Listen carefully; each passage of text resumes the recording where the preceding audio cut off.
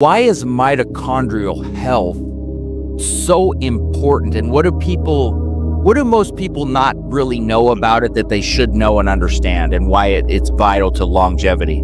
Okay. We think about mitochondria the way we learned in 7th grade biology. Oh, they're the powerhouse of the cell. Yeah. There are energy plants, or my favorite, we were floating around as single cells, and then we harnessed the mitochondria to be our mobile power plants. No. All bacteria, all single-celled organisms can operate independently. They have a basic intelligence. They have an algorithm of life. What really happened is we had a cell floating around, mitochondria infected the cell. They're like, hey, look, a mobile petri dish, let's take over. And inside almost all of the cells in your body, there's way more ancient bacteria calling the shots than your cells that you identify as you. So what's really happening in our body is in near real time, mitochondria are talking to each other via many different mechanisms. They're deciding the state of your body and the state of the world around you.